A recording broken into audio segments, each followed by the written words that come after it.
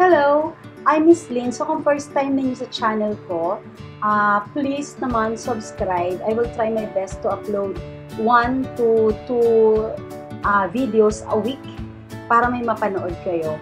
And today, we're going to talk about business casual. Last time, ang pinag-usapan natin is the smart casual. So, if you like guys, nandito yung link nito, papanoorin niyo pag hindi pa niyo napanood. So, but today, we're going to talk about business casual for women.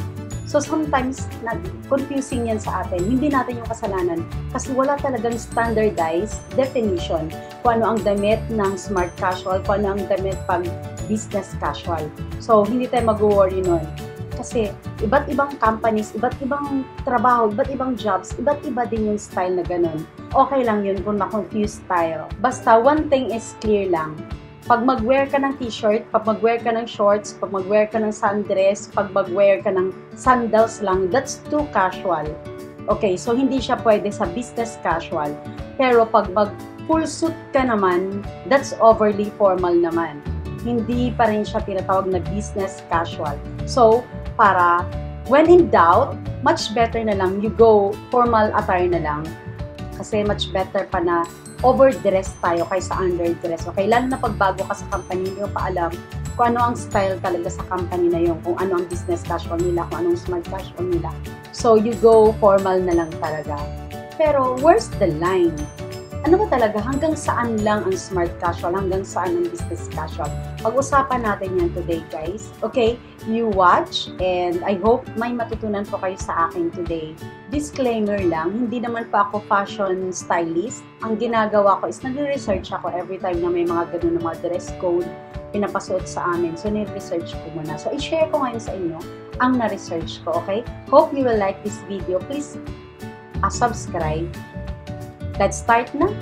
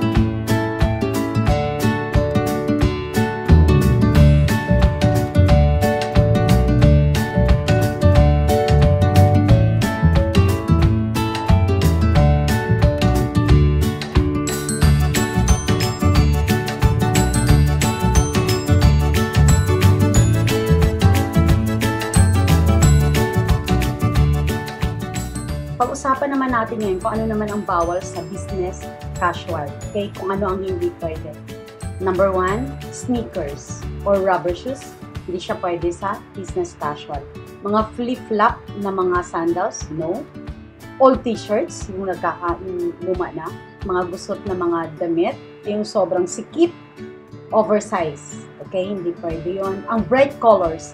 Pag ako, naka-business casual, it's either naka-black ako, naka-gray, dark, blue, basta yung mga solid colors. Never ako mag-bright colors pag business casual. Hindi rin pwede yung mga flashy colors. No, hindi rin pwede ang shorts, ang mini skirts. Hindi rin pwede yung mga backless, yung mga spaghetti. Naalala ko noon yung first time ko pumunta nag-apply ako sa work ko ngayon. Naka-spaghetti lang ako. So, wag ninyong sundin yun, hindi maganda. Hanggang ngayon, inuulit-ulit yan ng mga workmates ko sa akin na ito yung suot mo, tapos nagtatawanan sila. Natatawa na lang din ako kasi mali naman talaga. So, wag ninyong gayahin yung mga mistake ko noon. So, wag mag-backless, Huwag mag-spaghetti, katulad sa akin noon. Huwag din yung sobrang iksi. Yung t-shirt na malalaking logos, like, minsan baka offensive pa yung mga logo. So, huwag na lang tayong magaganon, okay? So, plain lang talaga, solid colors, much better. Ito naman yung mga bagay na kailangan mo i-consider pag magpipili ka ng mga business casual attire mo. Okay, number 1 is kailangan i-consult o magtanong ka sa company mo. Kung bago man yan, mag-observe ka sa mga employee doon. Mag-observe ka kung ano mga sinusuot nila para hindi ka ma-out of place. Next is, pag first time mo like i-interview ka, tapos naka-business attire ka, pero nag-interview sa'yo, parang nakapambahay lang, it's okay. Remember, wala ka pa sa company na yan. Much better pa rin na overdress ka. Hayaan mo yung nag-interview sa'yo kung nakapambahay lang siya, kung nakachinelas lang siya. It's okay. Much better pa rin na presentable ka tingnan pag nag-apply ka ng work. Pag bago ka din sa company, avoid mo yung dressing na parang pupunta ka ng picnic o parang pupunta ka ng parang mamalengke ka lang. No, avoid mo din yun. So, kailangan talaga presentable ka, lalo na pag baguhan ka lang. Okay? Tapos, ano din, wag ka talagang magsuot wag kang magsuot ng too tight. Wag talaga kasi, ano yun, parang nag-a-apply ka ng dancer. So, hindi siya business casual, i-consider na business casual. So, wag. So, kailangan yung fit lang talaga sa'yo. Keep in mind, solid colors are, mas okay yung tingnan kung naka-business casual ka kaysa yung flower or basta yung hamok busy na damit na material.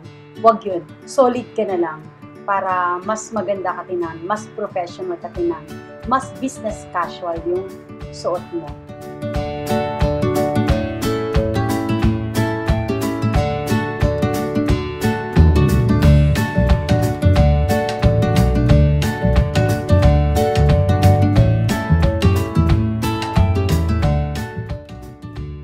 So yun lang, I hope you like this video. I hope na meron kayong natutunan. Basta isipin nyo lang, first impression last, katulad nga sa akin yung komento ko.